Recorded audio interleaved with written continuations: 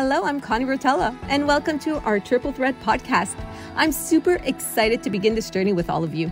Are you ready to put your best foot forward and show up with confidence? This tool is here to help you evolve into the artist you are meant to be. Just always remember to believe, become, and be ready. Add a new skill set or refine what you already know. So here we go. Hello, I'm excited to introduce you to Albert Chambers. He's a music producer, director. What else, Albert? What is your title? Well, foremost, I'm a songwriter, producer, and now, since the pandemic started, I actually got into videography. So I've been doing a lot of videos lately, and finding out that I actually have a passion for it. I really love it. But songwriting, producing, and owning, Studio Basement, which is a fully equipped rehearsal, recording, and now videography facility in Montreal. It's amazing, Albert. And I'm so excited to speak with you because more and more today, we are getting younger and younger in wanting to produce our own material. I have a lot of songwriters, like a lot of young kids that are creating, that are writing their lyrics, that are writing their songs. And you know what? I had to speak to you because there's so many questions that need to be answered. And maybe we can help them understand step by step what they can do. Sure. Let's start by step one. If you're an aspiring songwriter, writing down, lyrics based on ideas is one thing. And I think a lot of times I find that when I listen to demos from younger kids, I think that probably the biggest error that I find is that they don't actually understand the form of a song and understanding how many bars to come in. It's like before your first verse and then adding your pre-chorus and how long should your pre-chorus be or how long should your chorus get. They kind of go by feel, and they kind of say to themselves, I want to be original. I don't want to be like anybody else. But copying the form of a song is not actually copying a song. It's just understanding form and understanding how the human, especially in Western civilization, we understand and we feel when a pre-chorus is going to happen and when a chorus is going to happen, when it's going to build up. We don't have to know about music theory to understand that the chorus is coming. You understand that because we've formulated songwriting in the pop contemporary world to be, 2-bar intro, 4-bar verse, 8-bar chorus. It's like it constantly follows that type of pattern. So the listener understands, I understand that's where it's going. If you would take something from the East and you'd make somebody listen to it, they would lose their span of attention within a second because they don't understand the form and they don't understand what's coming and what's not. Because there is a formulated system to pop contemporary music, you have to understand that if you want to engage the listener, you want to keep their attention, you have to understand that you don't have to do like an 8-bar intro. You're going to lose the listener. You need to get their attention so fast, especially today. We went from putting posts to tweets that last 2 seconds to now, reels that are 30 seconds. And if people go through reels, they watch 5 seconds of it. And if they're not interested, boom, they're gone.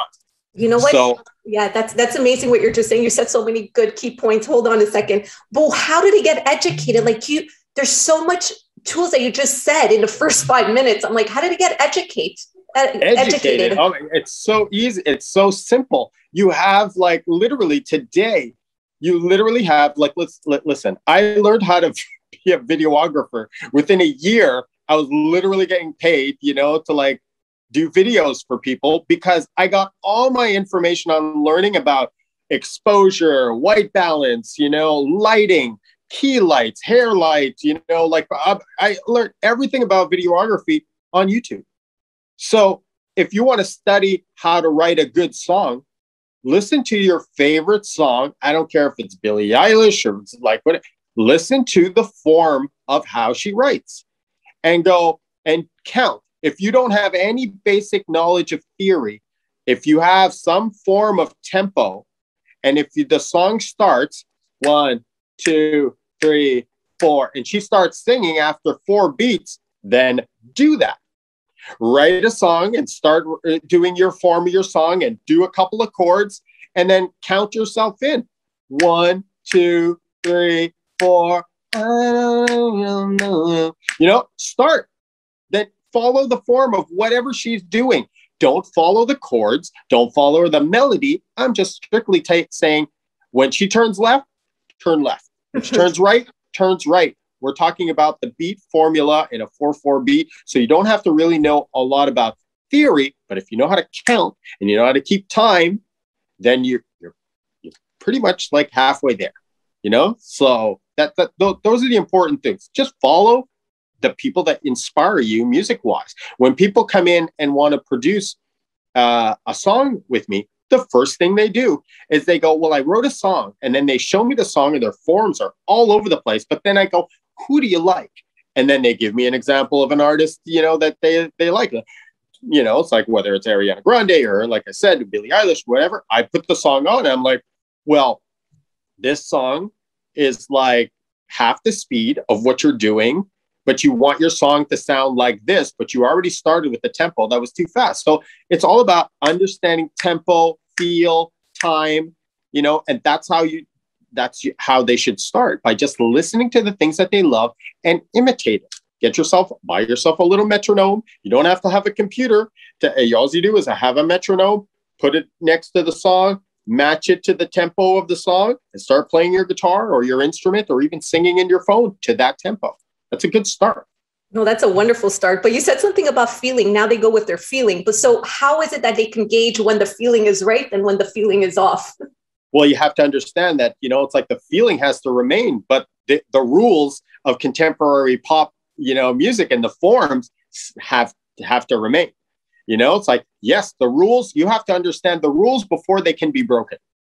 Oh, right? Yes. So you can go, like, listen, a tennis player, when you go to tennis lessons, they tell you keep your feet on the ground when you're following through with your forehand. Keep your both feet planted solid on the ground. You'll see pros like both of their feet are completely lifted off the ground when they're slamming that forehand, because they understood the rules already, and then they learned how to adapt that form to break the rules. But you gotta know how to keep your form steady before you can start breaking the rules. So understand the rules of the form of a pop contemporary song, and then you can maybe break the rules by going out of that realm. So keep the feeling, but understand that I got to redo this form because this is not working in pop contemporary music anymore.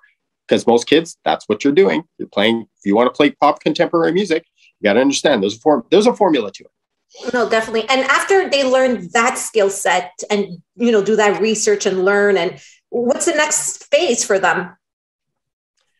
Well, sometimes you're going to write a song based on your limitations of either your ability, meaning you being able to sing, melodies, it's like some people have this natural ability, but and then some people have a little bit more theory behind them, so they understand scales and they understand how to go into a different pre-chorus, and maybe it's like and what key their voice best sounds in. All of those things are key elements. But I think the most important thing is to sort of gradually try to go within your capabilities. So if you play an instrument, obviously you're going to be writing to the ability of your instrument. So a lot of times you'll see kids doing very slow tempo songs because they can't change chords as fast as, the next. So that's going to be a reoccurring theme that I see happening, is they're playing ballads because they can't change chords any faster than that, which is fine. Now, if you're gonna do that, then do that. But if you don't have the ability to do that, then it's really good to play with somebody that's better than you, and play with somebody that accompanies you. So if you don't have the money to hire a producer and a songwriting partner to help you write your songs, then just try to collaborate with people that are always a little bit better than you. So that way you learn and you can actually develop your skills. It's like a lot better. A lot of times I'll have younger artists come in and play their song, but I'll always have a real piano player come in and reconform those chords into a lot more mature voicings to bring the song to another level. Because I know where they want to go, but they just don't have the theory behind it to be able to do that. So playing with other people that are a little bit more knowledgeable theory-wise will definitely, take you a long way also. Albert, you're so inspiring. You should be teaching this every day, but I know you're so busy producing so many music and music videos now. That's what you're doing. You would be a great teacher. It's too bad they don't have classes like they would, I come from a dance background, so there's a studio for that. Right. So it's too bad there's not a place where all these creators, because more and more I find they're younger and younger. And I'm talking from experience because my son is 16. He just turned 16. And I'm literally standing in his home studio where he sees himself as you later on, like I'm looking at you in your big studio at basement. And here he is in his little basement studio wanting this so bad, but he wants too much. And his little experience cannot, like, as much as research, and he sings Elton John and did all that research, he still has years ahead of him to learn so much more. You never stop learning. That's the reason why I got into this industry, is that I've never stopped learning. From the time that I started writing songs and just collaborating with people, like I said, that were better than me, that had more experience than me. And I think the first time that I actually wrote lyrics for somebody that was sending me music was actually a guitar player for April Wine, Gary Moffat. And Gary would send me songs, and he'd just send me a piano track or a guitar track. And within an hour or two, I would sing something over it, write lyrics, and send it back to him. And after a while of doing that repetitious back and forth, he's like, "You need to fly on your own, man. You got something. My wife always wants me to work with you, And I was like, well, that's a great, inspiring, kick in the pants, to get me going. And the things that I learned about songwriting, down the road, I understood, lyrically, also a lot of things that a lot of kids, when they write, they don't even understand if they actually have a subject in mind. And I'll ask them, "Oh, what's this song about?" Because if they sing me the song and I don't understand the story and I can't get what the message is, but they say, "Oh, well, it's about this," because they're speaking in too many metaphors and they're not getting the message across, then you're losing an audience that can relate to the song and be able to go, I know exactly what they're talking about. That I went through that. You need to touch people. And you need to, and sometimes, they go, "Well, I want to be original and blah, blah, blah." Well, trying to be too original sometimes will not get you heard at all. So you need to understand that you need to have things that sound similar to what the audience is, used to listening to. But at the same time, your originality comes out in the way that you interpret that, your voice, the tone of your voice, all these artists that come out and they write love songs, we're all singing about the same things, but what makes them different? The sound, sonically, and their interpretation and their voice, so the tone of their voice brings it to another color, and it touches different people in different ways, so, and lyrically, what's really important is that they got to understand that if you're going to be telling a story, then don't write. This is the most common thing that I see, is that they write a very cool first line, and then they write another really cool line, and then they write another cool line. And this is all within the first verse, but none of those things actually connect. Do you know what I mean? Yeah. There's no correlation between the first line and the second line. They sound good sonically, phonetically, and it's really pleasing to the ear, but you lost me because I don't know what you're singing about anymore. So your first line and your second line have to connect, and then when you go to your next line and the next line, they have to connect too. The listener has to know what the story is about within 30 seconds. I love the straight talk. You're so honest. And at the beginning, you said we have to know in the first 30 seconds where you're going. And it's like that for anything, right? In voice work or anything. Show me what you got in the first 30 seconds in order for me to keep listening to you. And, being a storyteller, I don't know, do you feel like artists that have already have a passion, like a passion that they can speak about, so that means they can write about, like storytellers that take acting classes or that take any kind of dance or hockey, like people that have a passion, is it easier for them to write lyrics? People that claim to be songwriters that come in, I mean, I more than often, retouch a lot of their lyrics, if not sometimes all of them. Just because I want to, I want to understand what they're trying to say. So I often, try to push them, and I often try to say, listen, I challenge them to tell me what the song is about in their words, and don't say, well, it's something really personal. That's why, it's like maybe it's hard for somebody to understand. I go, well, I want everybody to understand it, because you're not making music. If you want to make music just for yourself in your living room, well, then that's great. You can write all the metaphors you want and nobody can understand what you're talking about, and it's all great. But if you're coming to me to make sure that this gets out to a larger audience than your friends and your family, well, then I have to say when you lost me. Yes. And connection. Right? Yes. Yeah. The connection. Yeah. It's all about. So, I mean, having a skill set and being able to, somebody that does drama and does improvisational skills, that has those things. Yeah. Maybe words come easily, a little bit more easy to them, but choosing words, sometimes it's not even just like telling a story. Sometimes, it's a fine line between getting to the point and using really, really, really simpleton type of words, which are too common. And then you got to use words that are still cool and yet fit the genre. Like if I'm doing rock, then I'm going to say words like, ripped. It's like if I'm talking about a heartbreak, I'm gonna say, words like ripped. That might not work in a ballad that's like, I don't know, in like an Adele type of adult contemporary. It's like to the core, things that are really harsh and hard. So it depends what the genre of music that you're doing to the words that you're picking. So you have to think about who your audience is, and that's another key point of when you're writing a song. Who are you speaking to?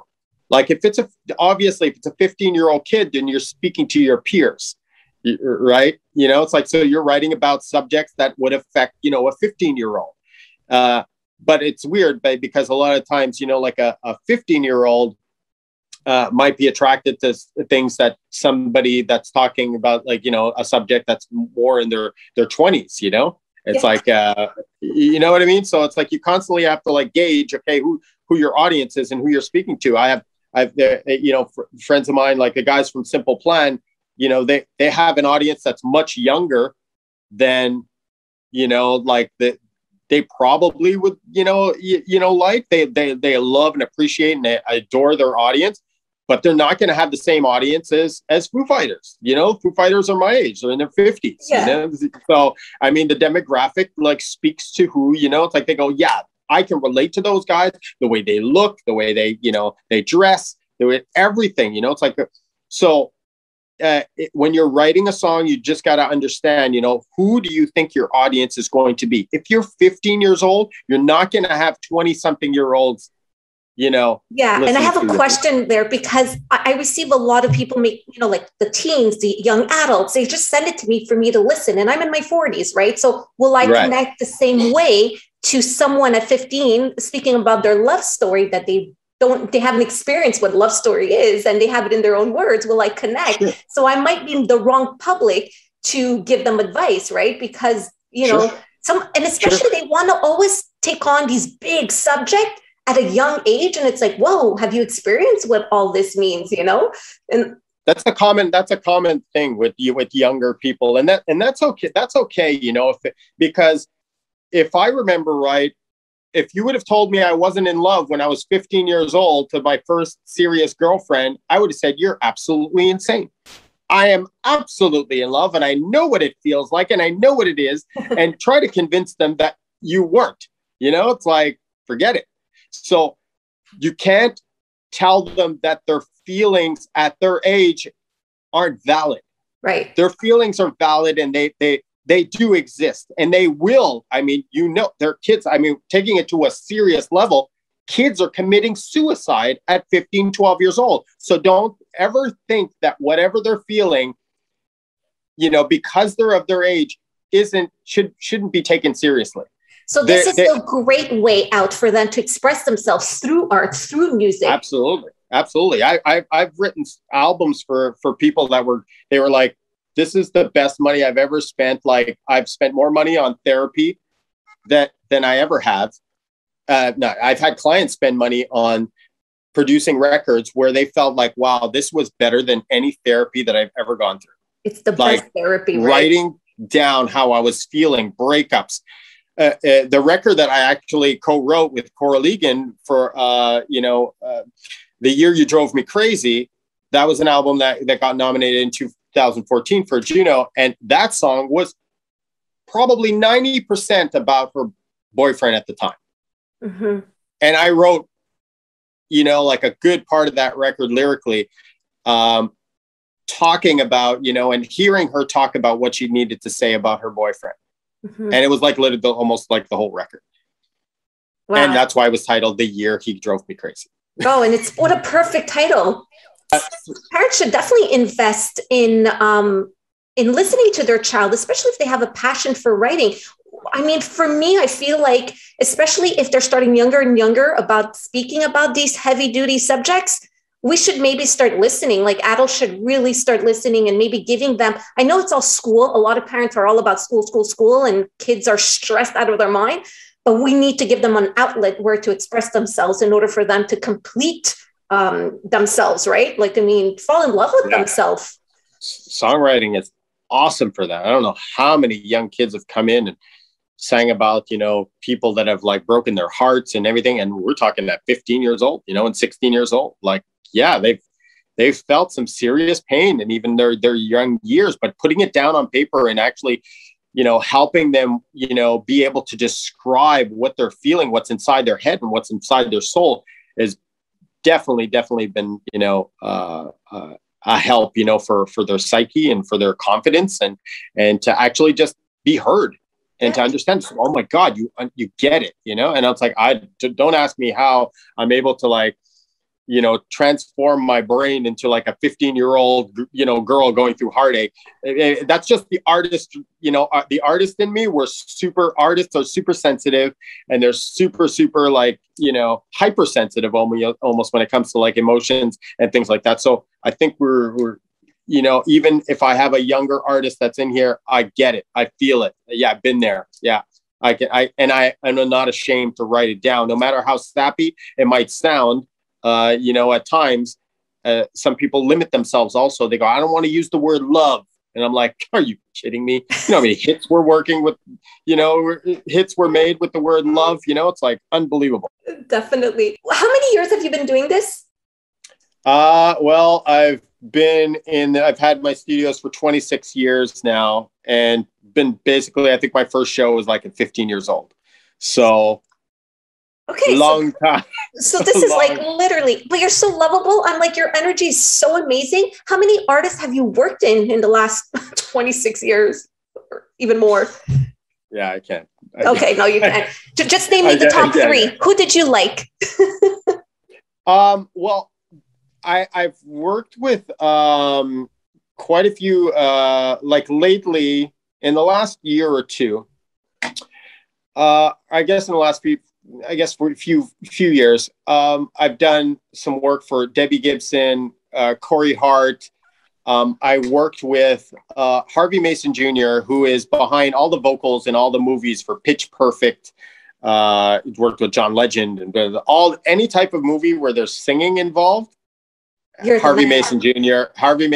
has like been part of it, and I had the pleasure of him coming down to Montreal where we were recording for this movie that was supposed to be filmed in Montreal. They started filming and they ran out of budget.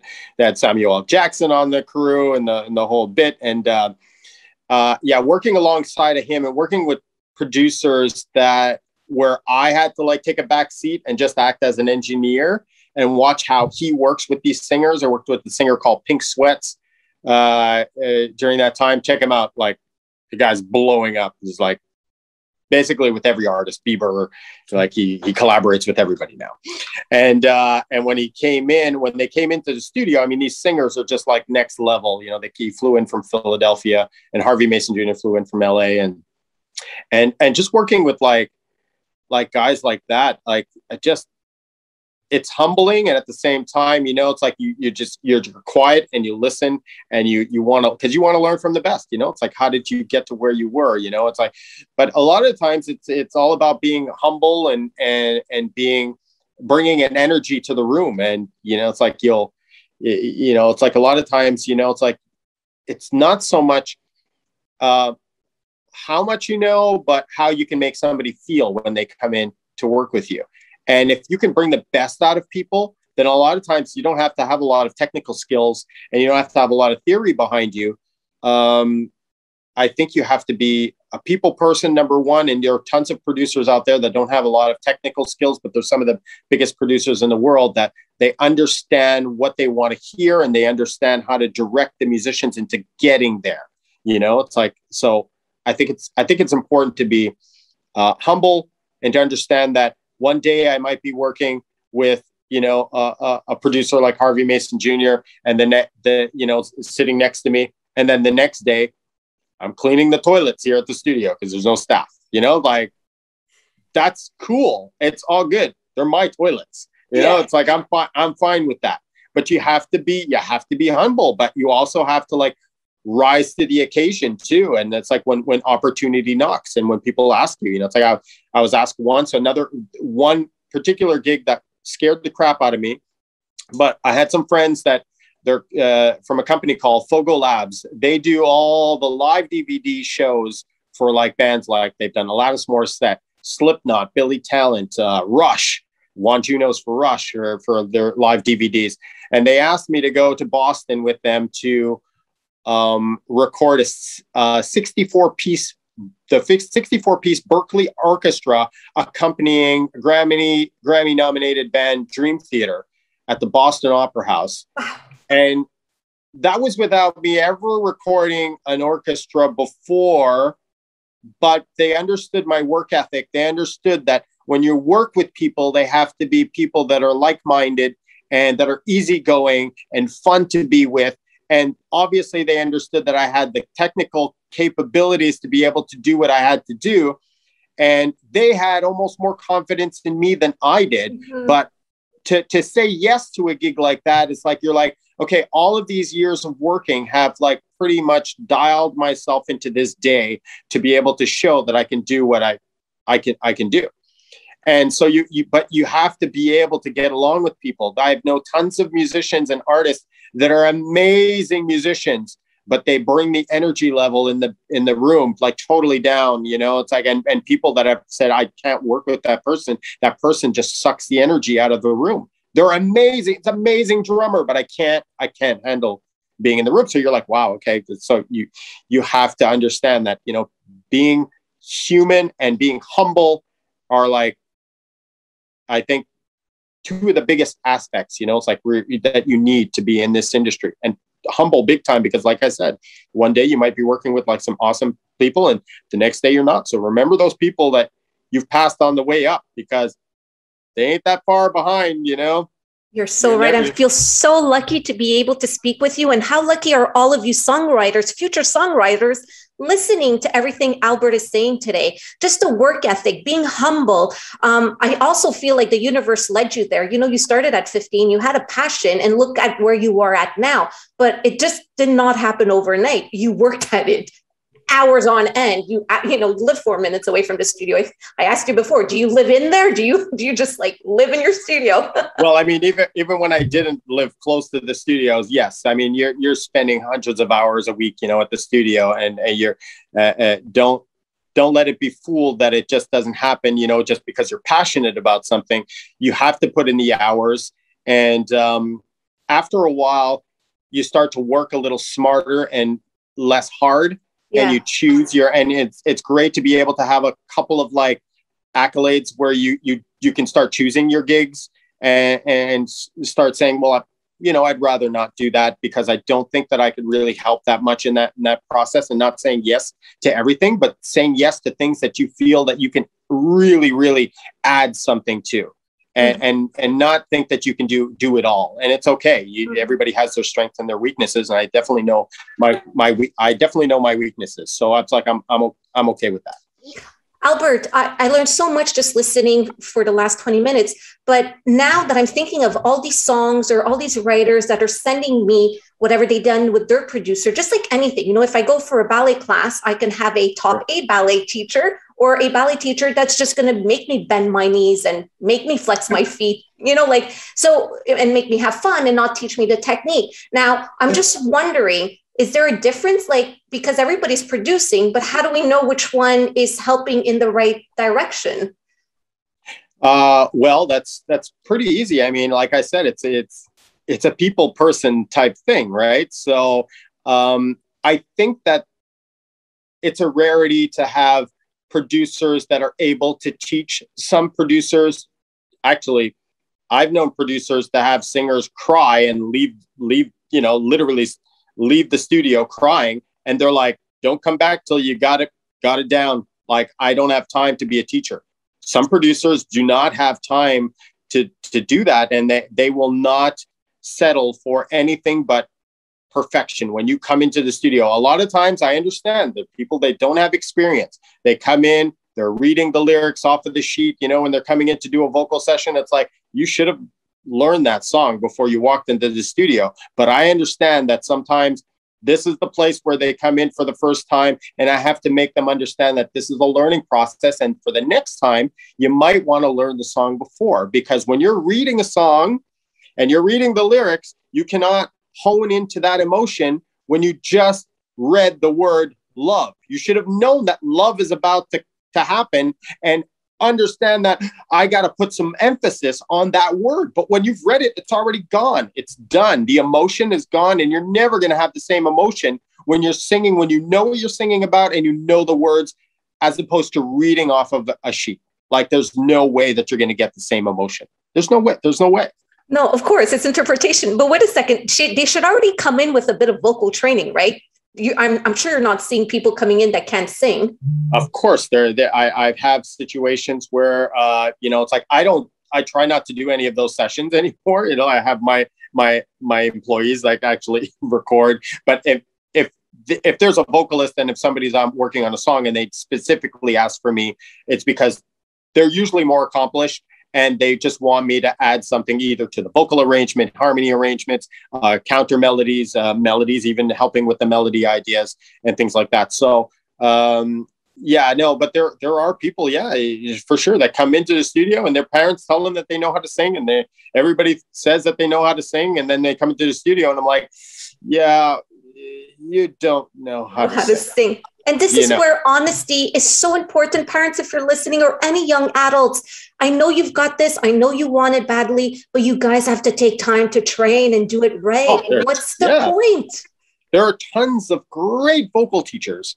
It's like Kim Richardson, it's like Erin Elizabeth Hibbard. She's another one for real pop stuff. It's like, oh my God, there's an amazing personas would get that are almost like cheerleaders at the same time as they're teaching. Like, they're unbelievable. So, you should get some training before you come into the studio, and you should be prepared, and you should have, know your lyrics, and, but it's a learning process. Everybody thinks that everything happens, like in the blink of an eye and overnight, and it doesn't. You have to put the work into it. If you want this to be your career, then you have to understand that how hard people that have already been accomplished, how hard they work to get to where they are. You don't see the back end story. But I trust me, believe me when I tell you, they spend hours upon hours upon hours every day, and, tons of hours during the week just to perfect what they do. And it shows in the end. Oh my God, I feel so passionate. You're just really lovable. I really thank you so much for taking this time. Oh, you're welcome. And speaking with me, because you have no idea how much you're going to be touching the future artists, which I already showed you. My son is right next to me listening to your every single word. If this is something you want to do, and you see, I'm a parent here. I'm speaking as a parent and I'm speaking to my son while Albert is listening. If this is something you want to do, you need to do it step by step and do it right in order for you to have this career. Look, he's having fun with 100,000 hours a week that he spends in his studio. Yeah. It's not easy. It's hard work, but it's literally, you're showcasing us all the passion that lies behind, and the fact that you're collaborating on such a huge level in order to make sure that the connection to the public happens, you know, like everything from A to Z. Is there anything I'm forgetting that you should let these future songwriters know, or anybody that's in this market? Like I said, I think going back to collaborating with people that are better than you, it's the best thing that you could possibly do. Collaborate with other songwriters and other musicians that are better at their craft than you are. That's like really, really, really the best way. And like I said, you know, study those songs.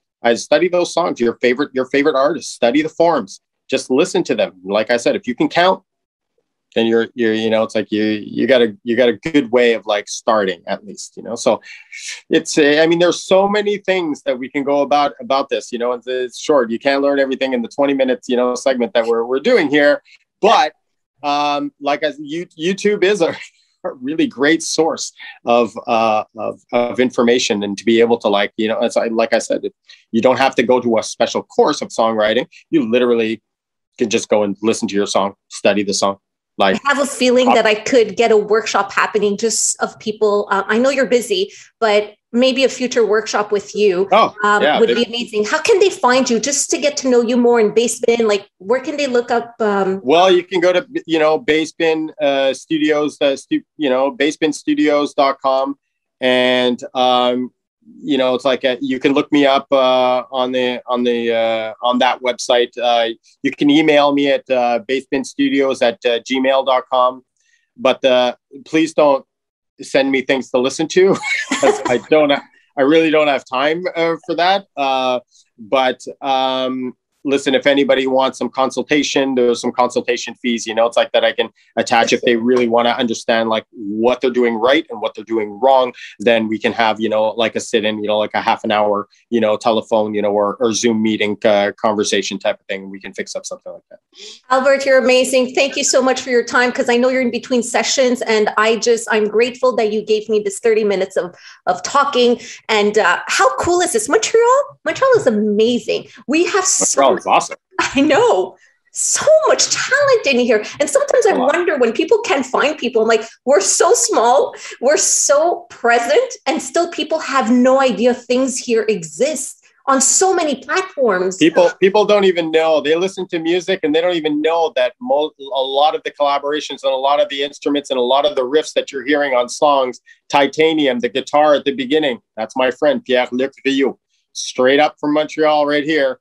And like, they're doing beautiful, beautiful things, you know? So there's a lot in Montreal that Montreal has to offer. So there's potentials, there's opportunities. Thank you so much, Albert. I will be keeping in touch, and I will be sending you so many people that have questions your way.